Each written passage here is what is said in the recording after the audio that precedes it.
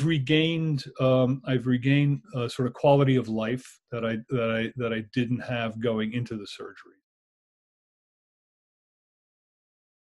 Back in 1978, I suffered a sports injury, which resulted in my tearing ligaments and tendons in my ankle and breaking my fibula. The surgeon back then sort of fixed the torn ligaments and tendons, threw a cast on it. It healed up. I was fine until sort of I hit, age 50 or so. At that point, I started to develop osteoarthritis, and it progressed to the point where it began to affect my daily life. I had to give up playing tennis. I had to give up sort of running. Then I ultimately gave up skiing, and then I kind of ended up pretty much in pain every day and taking like a lot of leave to address the pain.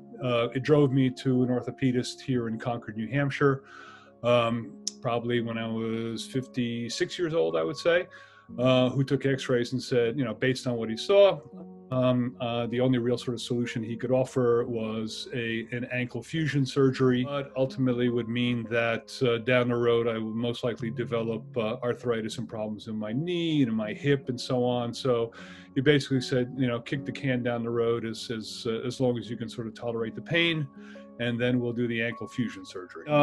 This idea that I'd have to, the only option was to fuse my ankle seemed like the wrong sort of thing to do, or I felt like there must be something else out there. I stumbled upon the work that was being done at the Limb Lengthening Center, and I sort of began to gather information about it, and it seemed to me to be kind of something that I should pursue. So I contacted Fragment's office, set up an appointment to get a consultation. The idea was that they were going to break the tibia and the fibula, and realign the bones. I guess the fibula break caused a misalignment, which is what contributed to, or probably even caused, the osteoarthritis.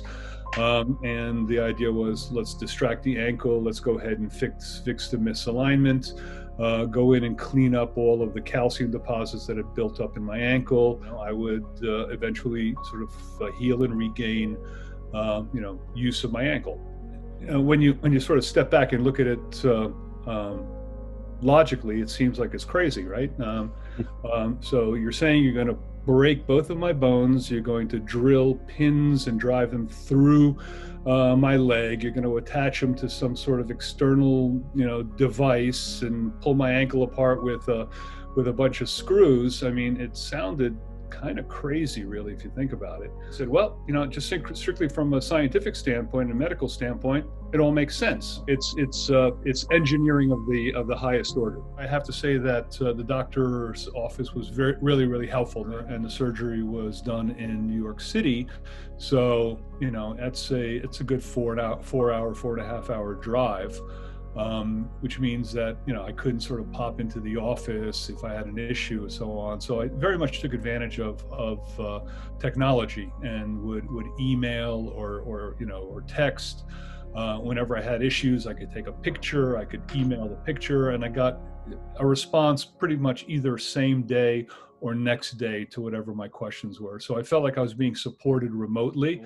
As things progressed in the process, was getting x-rays done here, sending them into the office, and then having the x-rays reviewed, make sure everything was healing and going properly, and then having just like a quick email type of a consultation, and that worked out really. At the end of that 1.5 years, I was starting to think, oh, maybe it's really not going to work out. And then all of a sudden, kind of like a light switch went on, and the improvement began to be very dramatic, and progressed and continued to progress. Now I'm 5 years into it, and I have to say that even this last year, I've seen and felt improvement in my ankle. So that's all real. I'm sort of now at a point where I'm able to, and I do walk 2.5-3 miles a day. I had to give up skiing, which I was very passionate about in my 50s, and I've gotten back into skiing. Last year took a season's pass and was on the mountain 39 days, which was just fantastic.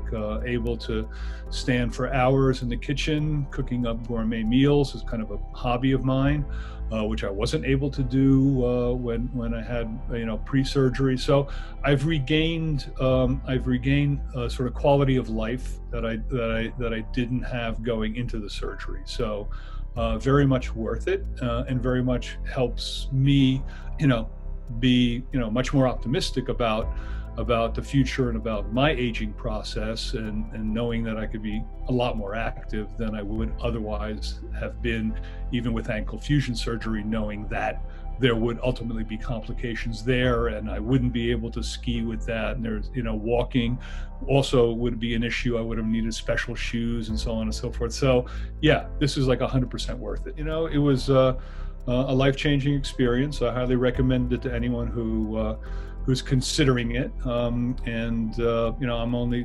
just kind of hope that more hospitals begin to offer this to their patients, and that orthopedists are kind of made aware of this procedure, so that they can refer patients who may not want to sort of have their ankles fused.